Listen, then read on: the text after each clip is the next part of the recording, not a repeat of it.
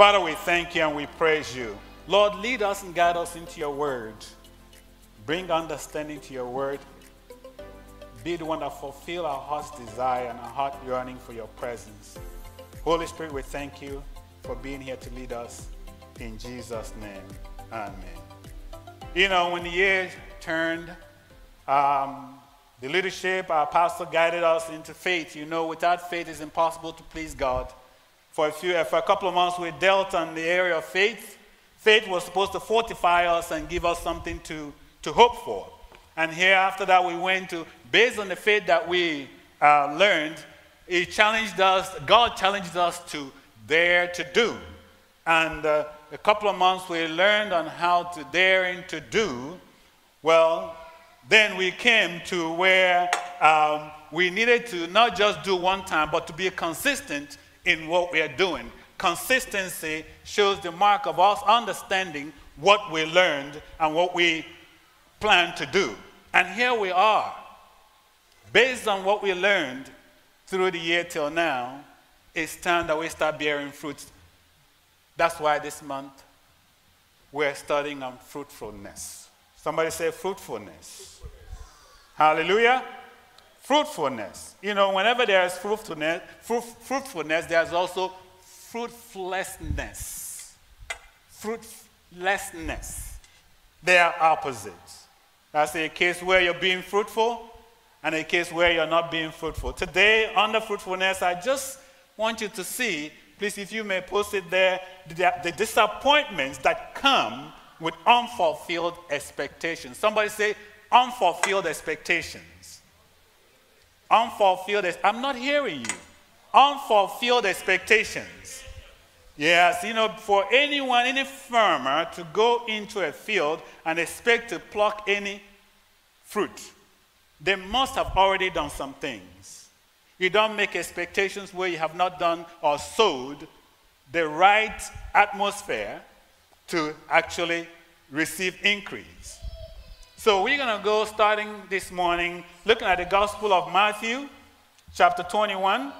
And we're going to read from verse 18 to 22, using the NLT, please, this morning. Now, on this here, Matthew 21, from verse 18, our Lord Jesus, this was that kind where he cursed the fig tree. On verse 18, it says, in the morning, as Jesus was returning to Jerusalem, he was hungry, and he noticed a fig tree beside the road. He went over to see if there were any figs, but there were only leaves. Take note of that. There were only leaves. Then he said to it, may you never bear fruit again. And immediately the fig tree withered up. In another account, it said, by the time they came back, they saw that the tree withered.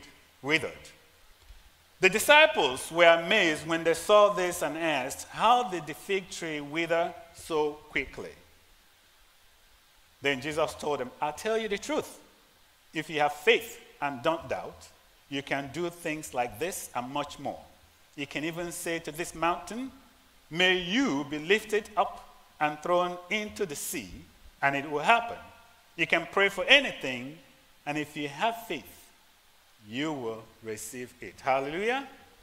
And let's go another place on here, which was also in Gospel of Mark, one of the synoptic Gospels. In Mark 11, the same account, but a little shorter. Mark 11:12 to 14, it says, the next morning as they were leaving Bethany, Jesus was hungry. He noticed a fig tree in full of leaves a little way off. So he went over to see if he could find any figs. But there were only leaves because it was too early in the season for fruit. Then Jesus said to the tree, may no one ever eat your fruit again. And the disciples heard him say that. Father, again, we thank you. Thank you for your word. Thank you, Jesus, for helping us understand, even as we You guide us by your Spirit into greater understanding. Now, going into this, the goal of every farmer is that their seed may germinate and bear fruit. No farmer would want to toil all season by tilling the ground, planting the seed, pulling out the weeds, fertilizing the crops, and have nothing to show for it when harvest time comes. There is a certain expectation that after giving it such attention, the effort would yield fruit, maybe even from a bountiful harvest. You remember what I said from the beginning? You don't expect something from where you have not sowed. And I went through this year, how we've gone through faith, how we've gone through dare to do. All of those in preparation. And I wasn't there when all this was planned. But I thank God that I'm being part of it. And here we are through consistency, and we are expected now to bear fruit, to be fruitful. Why? Because something has been deposited in all of us. If not from years past, this year, there has been preparation in the way of you knowing and learning and knowing continuously about faith. And then being challenged, daring to do, and doing consistently. The mark of that consistency and obedience in us being expectant that there be fruit. There be fruit from me, from you, from every one of us. And as you can see, God having made it possible for us to have this place. Look at it. As God will say to the children of Israel, it's not because of your number, it's not because of your size. That you don't say it's because of our size that we're able to do all this. No. It's because of his grace and because of you being obedient. So you can clap for yourself. Yeah. Because it's not easy to be obedient. Grace is always provided for anything that God challenges you to do. But then the onus is on you, on me, to show through obedience. Now you come to think of it, why was the fig tree cursed? It wasn't because Jesus, he was hungry. But it wasn't because he was so angry that the fig tree did not give him fruit. Remember, he was one that multiplied a few fish and barley loaves. So Jesus could have said, I command you to bear fruit. But it wasn't about that. But rather it was based on unfulfilled expectation. As Jesus saw the fig tree from afar, Jesus was expecting that when I get here, I'm hungry, there will be a bud of a fruit that I can pluck and then eat and satisfy that hunger. And as we think about this, in Mark's gospel, it talks about it wasn't yet season. It wasn't yet season. But Jesus did not say it wasn't yet season. It was something the writer put in there. So when you are expected to do something, especially from up above, the Lord, who is God, who fills us, and he's expecting. When you say, I'm not ready yet, it's like someone making an excuse for the fig tree that it wasn't the season yet. God is one who prepares us. He's one who's tilling the ground. He's one who makes us ready. We cannot be ready by ourselves. That's why I keep saying when people pray for grace, it's okay to pray for grace for somebody else. But anything that God is giving you to do, know for a certainty God has provided the grace. God will never lead you to a battleground facing enemies and challenges and not provide you the right weapon of warfare. That would not be a just kind of God. But it's okay to thank God for the grace that he's provided. I've learned to continue to thank God for the grace, because you know what it tells me is, it forms within me that I don't have to rely on God. I didn't have the grace. Lord, I didn't get the grace, or it wasn't the right season to provide food. But the funny thing is this. I did a little research about fig tree, because I was wondering, just as many of you, or some of you may have wondered, why would Jesus expect a tree to provide fruit when it wasn't season?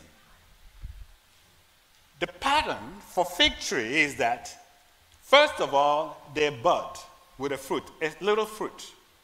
There comes a time after the fruit, then they have leaves, bold leaves, in preparation for a bigger fruit. So, Jesus to expect, though it wasn't the season, he expected, because though it was not the season, it was the right season for you to bear even the smallest of fruit that is enough to tie me over until when the major fruit is supposed to come around. Do you see that?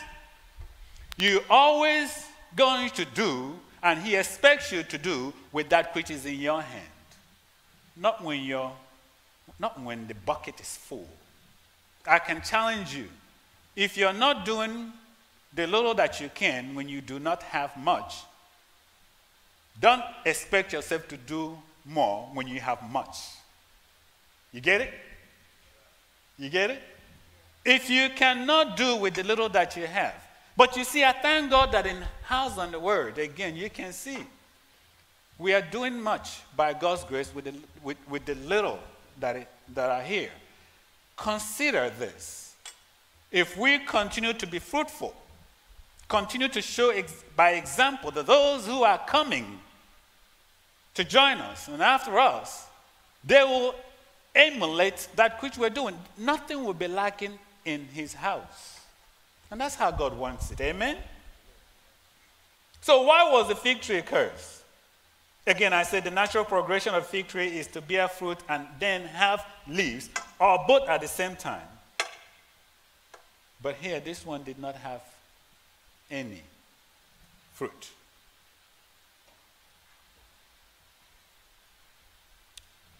Have you ever set expectation and then faced with disappointment when that was not there? You heard in Proverbs 25:14 where it is like, it says, it is like clouds and wind that brings no rain. And Proverbs 13:12, it talks about hope deferred. Thank you, Pastor. You mentioned that yesterday in our prayer time. Hope deferred makes the heart sick, but a dream fulfilled is like a tree of life. Fruitfulness is about life. It is. God has healthy expectations of us as Christians after the way he demonstrated his love for us. Remember, in John 3:16 it says, for God so loved that he gave us his only begotten Son, that whosoever shall believe in him shall not perish but have everlasting life. God did not wait for us to say we're ready to send his Son. Again, I'm talking about fruitfulness. For God so loved. So, God invests in us and continually does so in very many ways. And as you know, he continues to do this because of his love. And he promises us that nothing shall separate us from his love that is in Christ Jesus.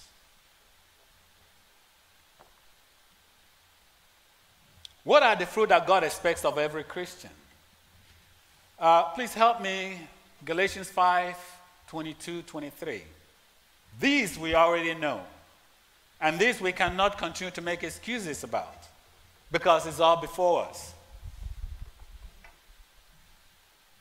Our God,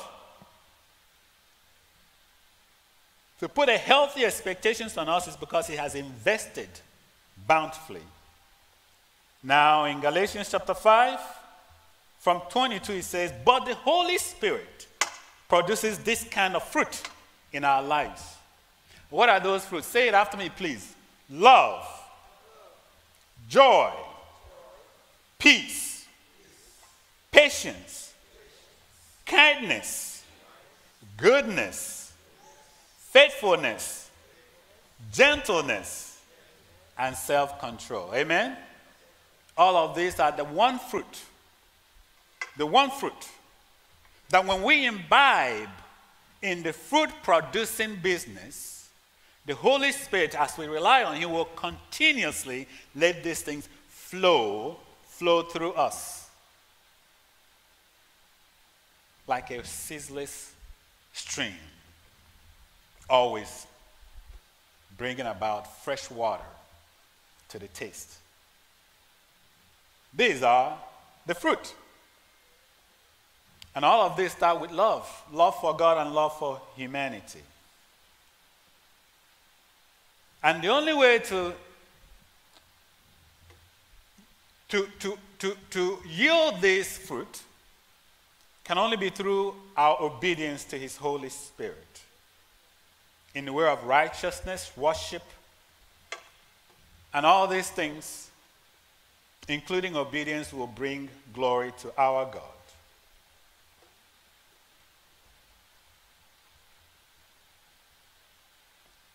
But what are the hindrances or the blocks or blockage to us being fruitful or fulfilling expectations of fruitfulness? Now we know that we're faced with lack of faith, though we've been taught faith. Ever since you become a Christian, you've heard about faith. Faith is the substance of faith, hope. We've taught, and this year, our pastors led us this year by again going to the root of it all. Because the root of it all is our faith in Christ Jesus. So we cannot say that we lack faith. Now, we know iron sharpens iron. There are a lot of irons in this place that are willing to help guide us, the pastors, the deacons, the HODs, the fellow believers, by His grace, can also help us where we're lacking in faith. So we cannot use lack of faith as an excuse anymore, because if it is, it's just that excuse that anyone can have that excuse. That's the good thing about excuse. And that's also the bad thing about excuse, is that everyone can formulate excuse. We can give excuse. This week, this past was a very challenging week. It really was. It was so challenging that I was having wars within my members. And as I shared with my brother, is that for me to come here by His grace and stand before you and speak, there are certain things, preparations that I have to make. I have to always ask myself certain questions. Am I a worthy vessel? By myself, my own determination,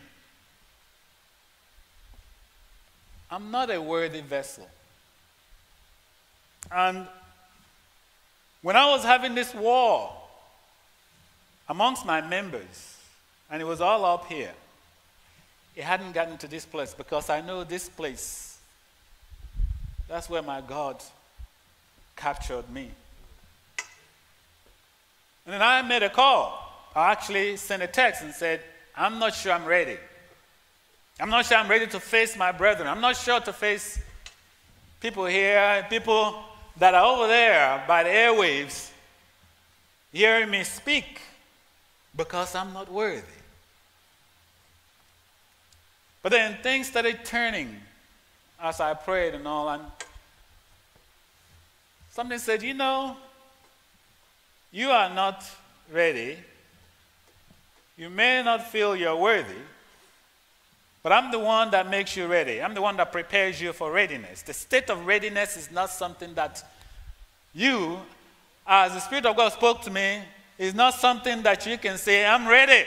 Not when it comes to the Word of God and His children. So God spoke to me, telling me that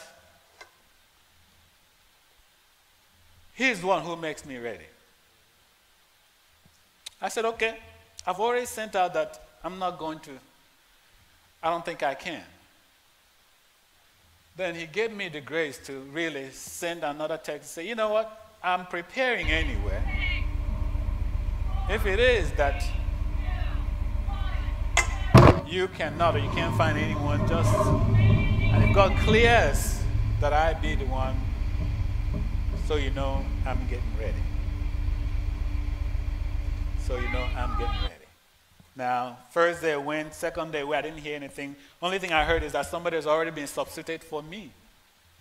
Then I started thinking, God, you're not going to set me aside, but it's not about me.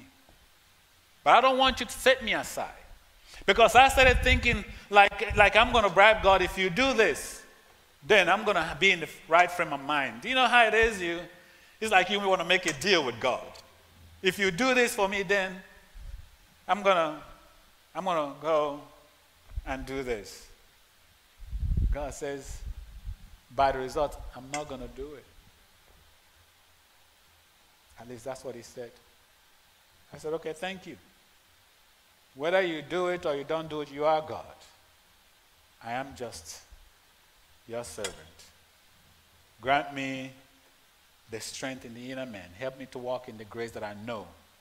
If you want me to do this, I'll be able to do it. So I sent another text. Actually, this time, I sent a text. Then I called. I said, and then I received, said, don't worry. It's already taken care of. I've already set the context and all that. I'm like, I'm going to try again. Then I now picked up the phone and then I said, you know, and we had a heart-to-heart talk.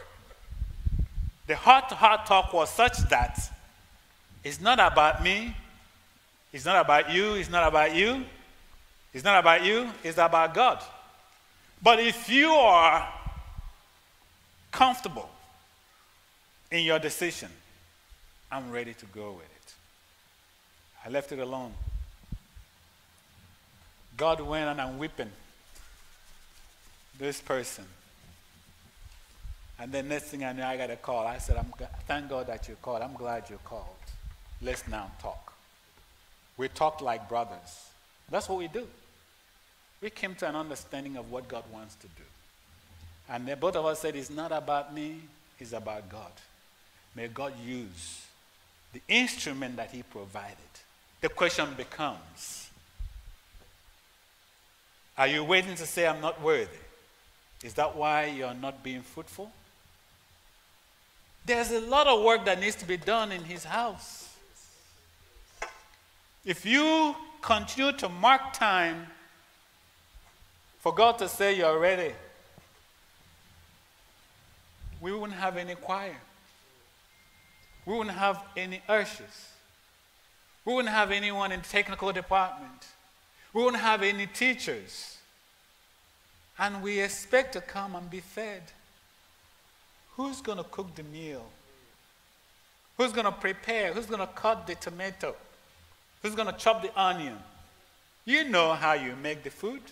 You know how you prepare it. But somebody does prepare it. There's a lot of work to be done. Fruitfulness in your house, in your home. Are you being fruitful? Have you taken a humble approach to see that maybe the way you're talking to your spouse is not yielding the kind of expectations that God or even you look within yourself? What about your children? Don't learn the hard way. Don't learn the hard way as to how to treat your children to bring them closer. I am learning. I'm learning each and every day. You see with your children, they are not all the same. You have to invest time to see. It's all about preparation, yieldedness, surrender, submission, and then obedience. If you're not ready to walk the walk, you're just doing the talk. And people know only when you do the talk and you're not walking the walk. In House on the Word, we want to raise people who are ready for transformed lives. And it takes me, it takes you, it takes all of us because we're in this together. No one of us, none of us should miss heaven. And it's not just about making heaven. It's about making heaven in a very glorious way, with rewards, bountiful rewards, because of the fruit. And our chance of bearing fruit is only here. What are you waiting for? What are you waiting for? Lack of love is because you don't love God. I know you do. It's because you don't love your brethren. You better learn to, because you're going to be with them in heaven. The love is what will help you, strengthen you to call someone and say, let's get on the same page. Let's have understanding. Let's work together. Because we have work to do as a team. See, in the team, there was the Father, the Son, and the Holy Spirit. They worked as a team. They still work as a team. What makes us think that we cannot work as a team? And now, in House in the Word, I'm happy to see even the young people coming up, teaching us, letting us see that things need to change somewhat. And now, for old folks like Pastor Steve and Pastor Shea, it's kind of hard to get them to turn. They're like behemoths. They don't turn easily. Pastor Shea is very old and Pastor Steve very old. I'm one of the younger ones. All right? So I'm with you younger people. Pastor C, we are together. We will continue, Brother William. I'm with you.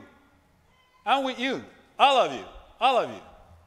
We're going to get this ship turning to the right way, because we have to bequeath something to you, and you have to be ready. We have to prepare you. Jeremiah, Ashton, David, these young people, this is for you. This is for you. It's about God. It's about God. Amen? So let's stop making excuses. They're unnecessary. No time. My job. No job. My spouse. No spouse. My children. No children. Fear of the unknown. Feelings of the inadequacy. All of these things, we can find them everywhere, at every nook and cranny of our lives. It's time that we discard these excuses and start bearing fruit. And it's fruit that will remain. And I can assure you, fruit of righteousness will always remain. Because they must remain that we receive the reward. We have to have faith in God and believe His love for us. We must trust His Spirit to remain connected, for us to remain connected. And Jesus, as you're going to hear, being taught and being preached from John chapter 15, from 1 to 15, He is the grapevine. Do you know what a grapevine is? Grapevine is an avenue of a message. Grapevine. Have you heard it, or I heard it through the what? Grapevine. But the thing, when you hear something through the grapevine, there's something special about that. When you hear something through the grapevine, it is an unusual format of getting a message, which means it's directed for certain people. Grapevine is not something that is just heard by everyone. While people are tuning into CNN, tuning into CBS and all that, you heard it through grapevine. Jesus, when He came, was sent for some people. That's why He was the grapevine. He was the grapevine. See, He was called into this world for people like you and me. That's why not everyone that hears the message turns to the message or listens to the message. You are special. God counts you as special. And you know why? Let me tell you this. You can have anyone read the Word of God, read about Jesus' death and resurrection, read about Jesus' coming, and they will not get it. If they understand it is only here, it doesn't touch here. But when the Spirit of God prepares you, marks you out for salvation, oh, Jesus. All you have to hear is the word Jesus, and the word Jesus is translated in granular forms to where it begins to make meaning in your life to say, oh, I am special because God considers me special, that he sent his son, Jesus Christ, to die for my sin. Other people will say, who don't get it? Why would a father send a son that he loves to die for people who do not deserve it? That's not the message that you get. You say, God loves me so much that he gave his son to die for me. This is my call to salvation. That's why I love him so much. I'm a child of God, and so are you. I am special because God put a special mark on me, and so has he on you. Well then, what are we waiting for?